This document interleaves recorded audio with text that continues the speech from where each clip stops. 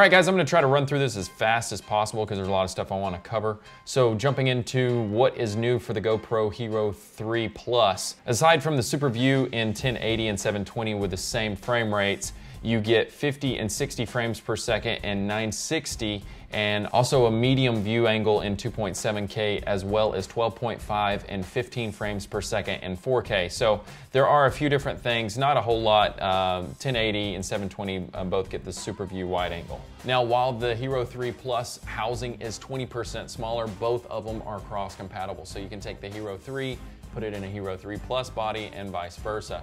Now, that might not seem like a big deal to a lot of you guys, but for you skydivers out there, or people who are worried about snag hazards, the streamlined design of the Hero 3 Plus is actually really nice. It's just a pain in the butt trying to get the top off compared to the release on the previous model.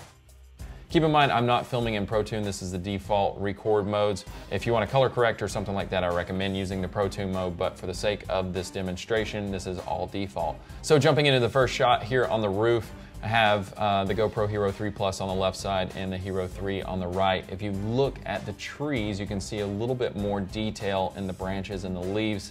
This is such a wide angle, it's hard to pick out a lot of the differences, but looking at the power lines there too, you can see a little bit of the aliasing on the power lines. Moving on to the next setup of the grass on the ground with this lady and the dogs walking by. Pausing it here, you look at the dogs, you can see a little bit more attention to detail in their coats. The grass actually looks a little more flat on the left side. It's a little more saturated on the right. The definition in the trees, the branches, definitely looks a little more sharp or crisp. As she walks by there, I'll pause it, or you can look at her face. The definition there on the left side is a little more prominent and a little more fuzzy and soft on the right. The big difference, if you look to the left side of the frame, is looking at the Mustang and the trees. You can see on the Hero 3, it's a little more fuzzy, it's a little soft compared to the Hero 3 Plus, where it's a little more crisp and sharp on the left side. So jumping up into this next setup, I have a slow motion scenario. It's 720p at 120 frames per second in a 24p timeline. So keep that in mind. A lot of people don't realize that you need to conform or drop 120 frame per second footage into 24p to be able to get the slow motion effect. Pausing it here, looking at the image, really don't see a whole lot of difference in the 720p resolution. The 1080, it's a little more noticeable. Slow motion and everything is pretty much exactly the same in the Hero 3 and the Hero 3 Plus.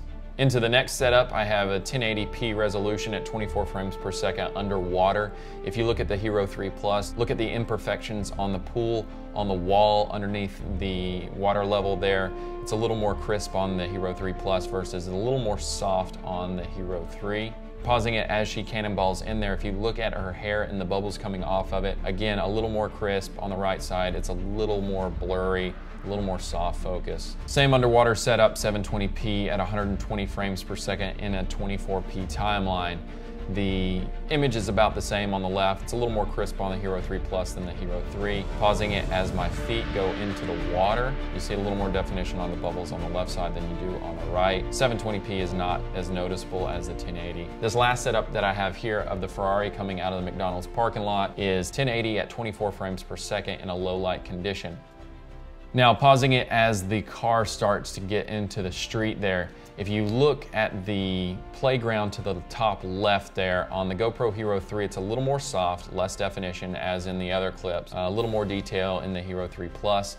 Looking at the lights across the street on the sign, it's a little more sharp. You can make out more of the sign's definition and the letters than you can on the Hero 3 below it. Definition on the wheels on the Hero 3 Plus is a little bit more prominent than on the Hero 3.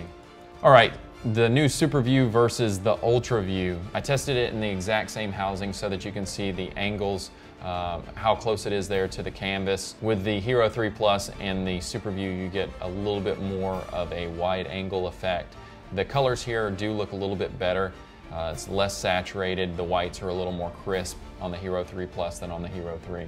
I personally couldn't tell much of a difference between the two as far as audio outside of a housing, but within a skeleton housing, the Hero 3 was better than the 3 Plus. That's probably largely in part because it looks like the mic holes were switched from the left and right sides on the Hero 3 to camera right and top on the Hero 3 Plus. I do realize that the 3 housing might not be best suited for this scenario, but maybe the relocation from one side to the top is how you reduce noise at higher speeds. I'm not 100% certain on what the relocation of these holes means, so let me know your thoughts and test results in the comments below. I do know, however, that the GoPro site as of right now is inaccurate.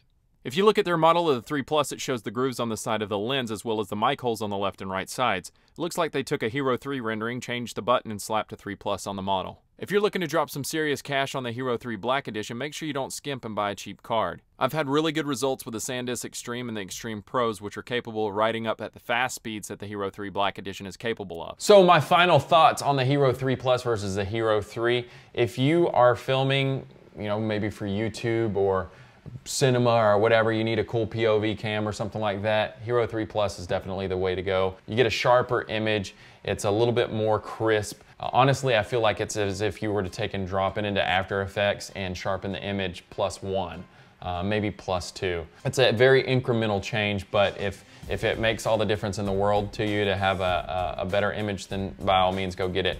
I feel like the Hero 3 Plus is a little bit better as far as the colors, but if you're shooting in Pro Tune mode and you're worried about that kind of stuff anyways, you're going to be doing color correction in post, so it's not that big of a deal. When it comes to filming in 1080 and 720, if you're skydiving or something like that, you might just be better off getting a silver edition.